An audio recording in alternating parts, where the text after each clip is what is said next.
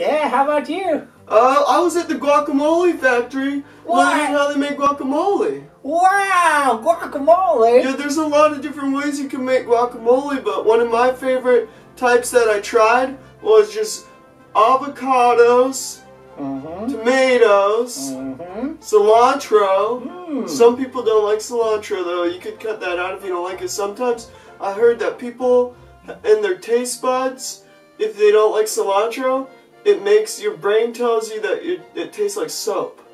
Wow. Yeah. But avocado, tomato, cilantro, this spice called cumin. Ooh, cumin. And salt. Just 5 ingredients and salt.